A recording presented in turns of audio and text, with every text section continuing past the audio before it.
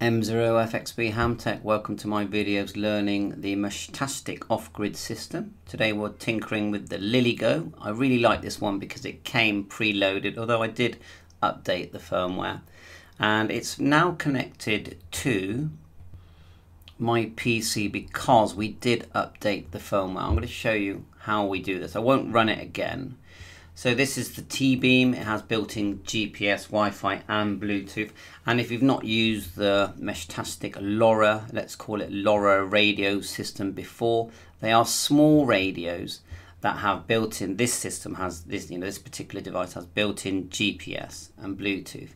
And they send messages and position data, within the range of the frequency we're using here is 868 megahertz. I believe in the USA it's 915.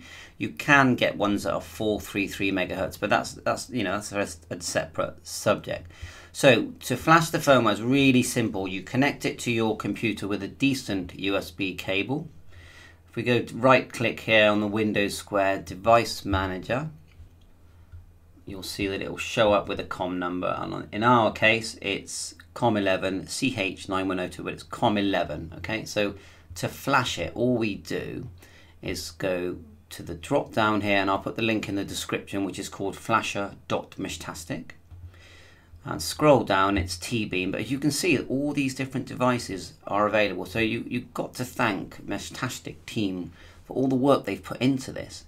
And so there you are, there's the flasher. Then you select your firmware, and nearly always people are suggesting to me load the beta one. So that's what I've been doing. Okay, beta. Once you select beta, you click flash and it just does it. It's literally just does it for you. It takes about 4 minutes and it will flash, and then at the end of it your item will straight away start asking for a Bluetooth connection. You can download the app on your phone and do this, but in this video I'm showing you how to do it with your PC. So once it reboots, and you do need to have Bluetooth installed on your PC, laptop, etc., otherwise it's not going to work. So once we've done this, go to this link here. It's called client.meshtastic.org. It's a standard link, okay, and you will be presented with this page here, and it says here no devices, new connection. We're going to click plus.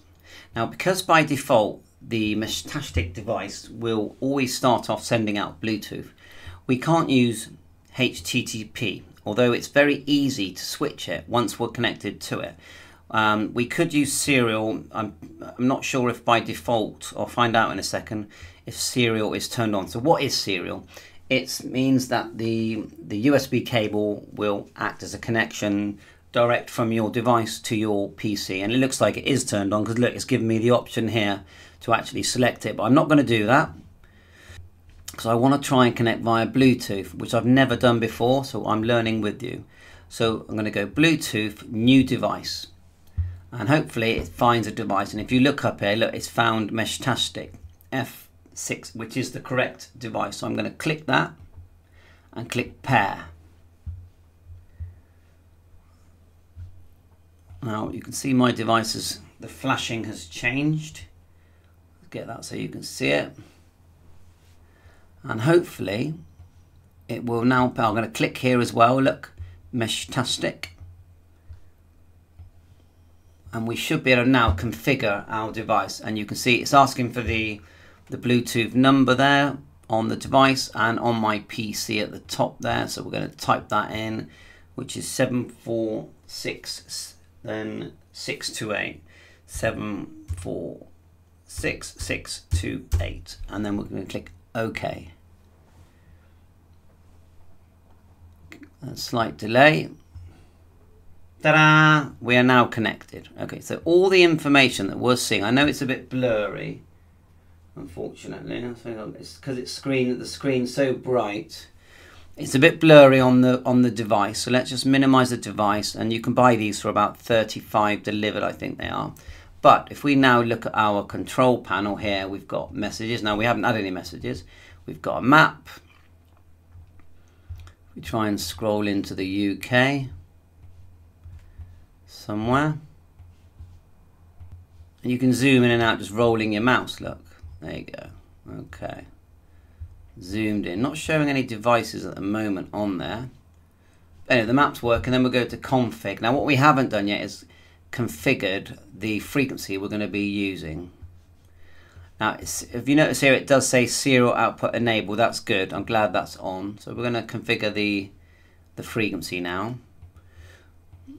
So config on the left, then it says device, move over to LoRa. LoRa stands for long range radio, and that's the radio part of your thing. So I've been advised to select, in my country, EU 868. I'm pretty sure in the US you select US, okay? And that's 915.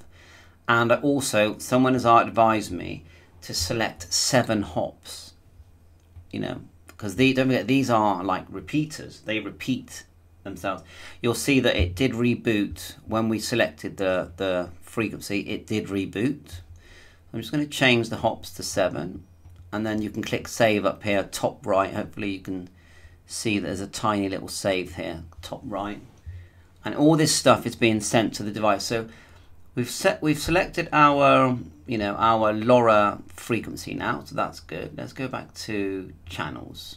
So channels here on the left, and the channel that it starts off with is called long fast.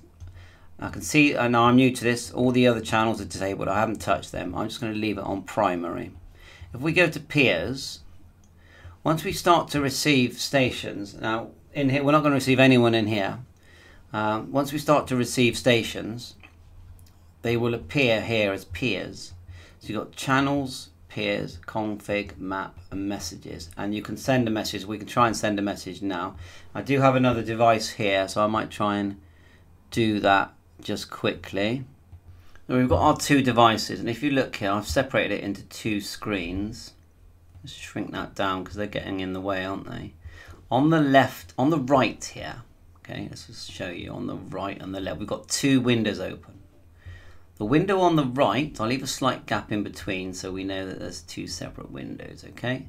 On the right is connected via my IP address, look, 192.168.0.9, and on the actual Meshtastic device here, if I show you and scroll through with the P, it will actually show, keep going, an IP address, because I've told that one to use HTTP, and it is just there in the settings. The one on the left doesn't give you that because it's connected via Bluetooth. Right, so let's just shrink that down. And the Bluetooth connection is on the left-hand side. So we've got channels here, message. Now we'll try and send a message to the other one. Don't forget, these are in the same room. I'm just going to make sure the other one's controllable. It looks like we're controlling it anyway. So let's send Hamtech on one of them. So we go ham. And the idea is that you've got these up high, or you're out and about, and you can send and receive messages. So I sent Hamtech on one of my devices, and what we were hoping is that that appears on my other device. Now it probably won't, no my luck, but yeah, nothing's appearing at the moment. Messages. Let's go the other way. We'll go Hamtech. Message sent. Now is it because it's not linked? We've got nothing there at the moment. I think we are linked though.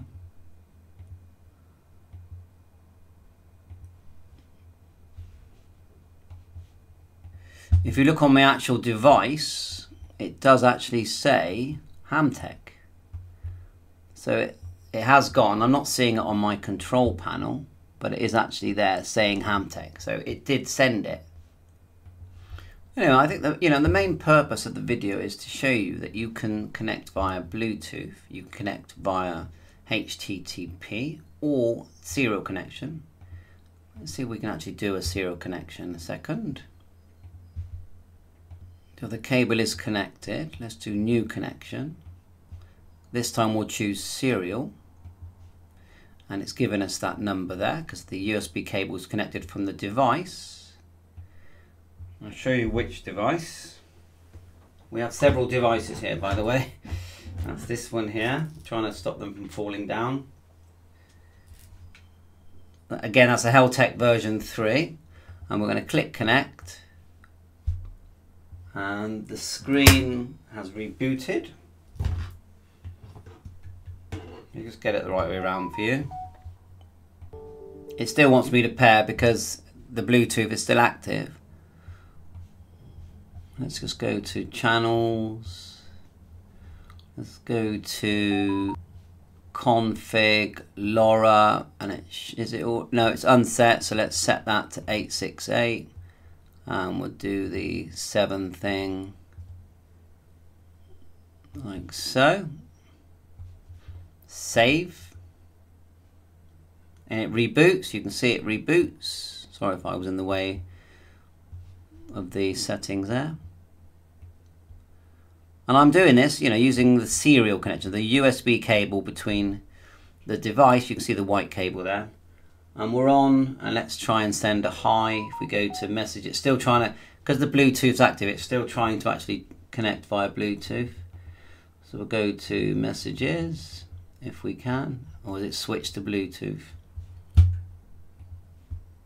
So I think that's enough for this video anyway. You're getting the idea. The links will be in the description. We've got 3 devices here that we're tinkering with, and it's great fun. And if we go out and about or get an external antenna, you can buy antennas for these for, I think they're about £30 if you want the external antenna, a couple of adapters. And you do get messages. I mean, I go upstairs and stand in my window and I start to get messages straight away. Not hundreds, but enough to make it worthwhile and interesting. So it's off-grid. You don't need to use 4G, 5G. You don't need to use your broadband router, internet, because your messages are completely off-grid. Thanks for watching my YouTube channel. Bye for now.